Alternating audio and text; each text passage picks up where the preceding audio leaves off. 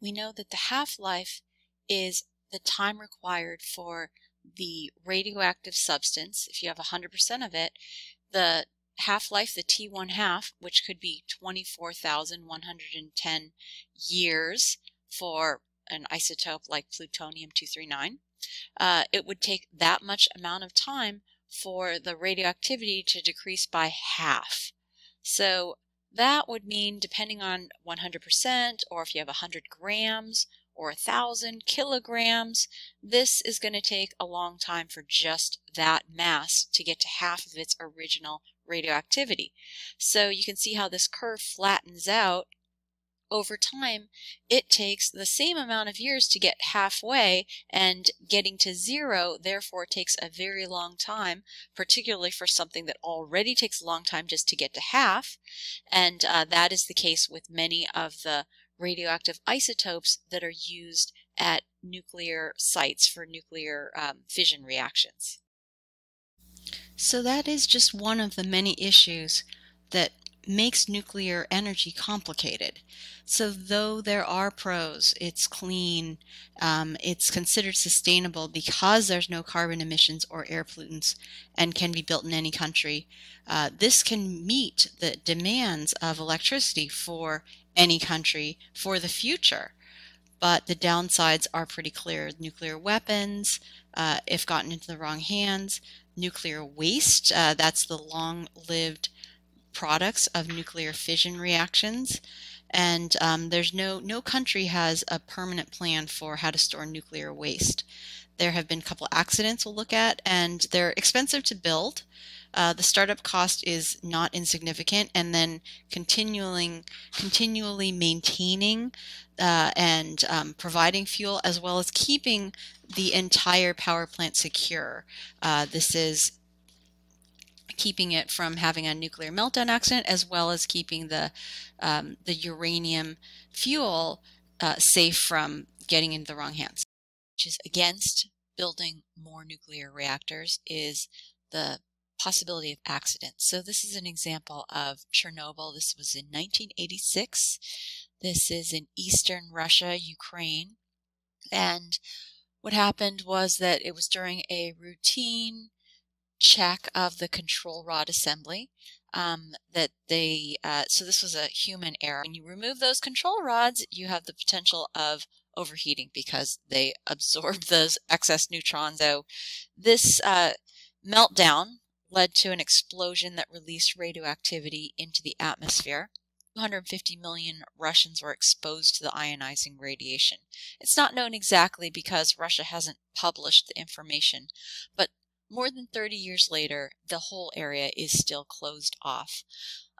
One thing that led to a lot of public distrust was the fact that the government of Russia did not disclose any of this. And Europe, this is very close to Europe, Europe was actually the first to report these radioactivity in their atmospheres, and only then was there an admission that there had been a meltdown at the Chernobyl site. So it's not only human errors that can lead to nuclear meltdowns, but also this is an example of a natural disaster that happened, then led to a meltdown at Fukushima in 2011. So this is in Japan.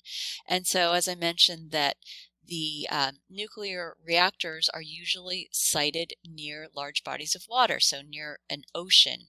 And Japan actually is a good place for nuclear electric power because they don't have coal, being an island, and but there's plenty of water, so there are reactors.